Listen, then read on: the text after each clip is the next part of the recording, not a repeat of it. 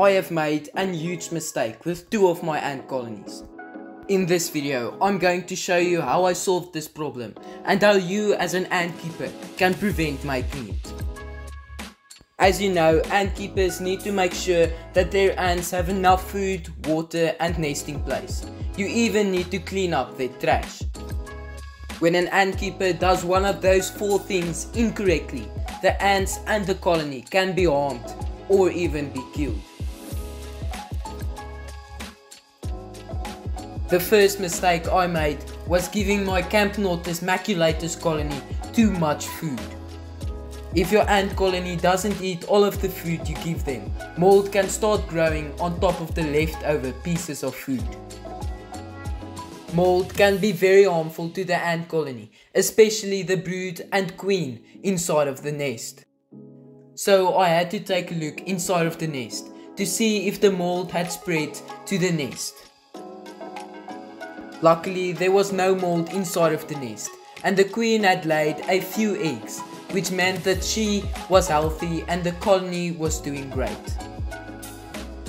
So I swiftly started to clean out the mold inside of the outworld.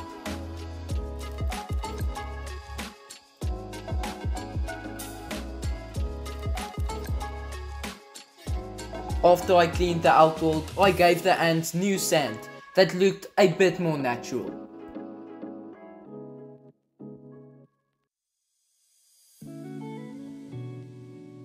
The next mistake I made has to do something with the nesting space of an ant.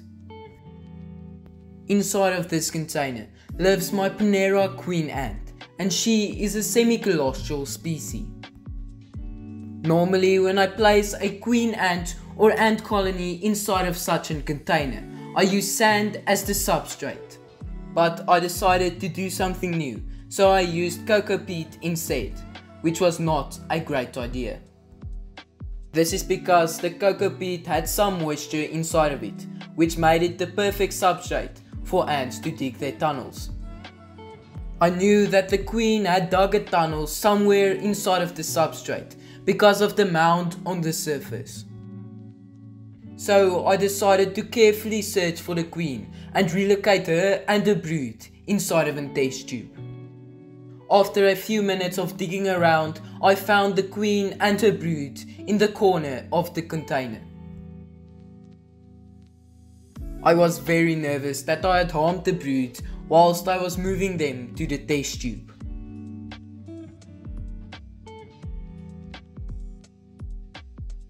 One week later and everything was going great. The queen was healthy and one of the larvae had turned into a cocoon.